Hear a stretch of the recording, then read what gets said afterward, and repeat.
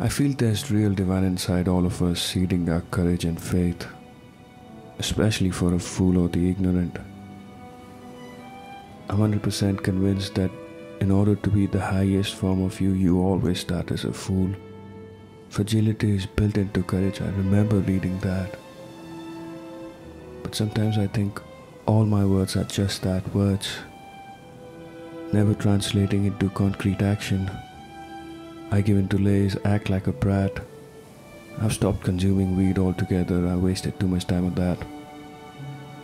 I find myself at times victimizing myself. I'm not proud of that either.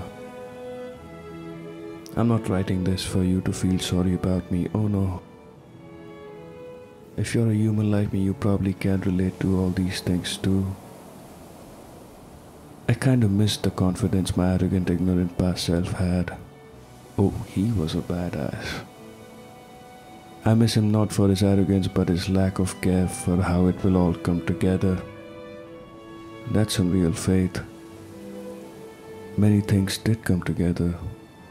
I did make some songs, and the album that I will inevitably finish has some really memorable tunes and words.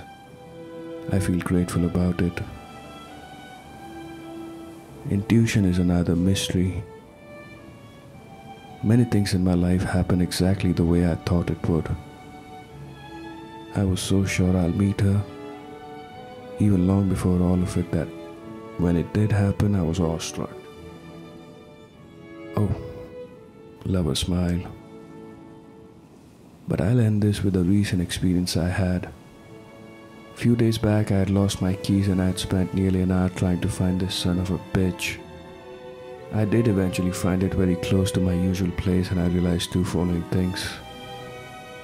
Firstly, in my pursuit of finding my keys, I found and disregarded all the other things that I found, as they were never required.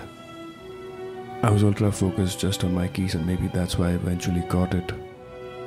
And secondly, as wishy-washy I could be, the exact place my keys were at would never change. I could pray to all the gods, meditate for hours trying to manifest the keys. The key would never change its place.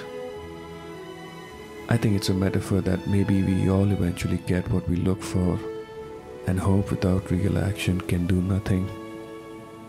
I wish we all find our keys.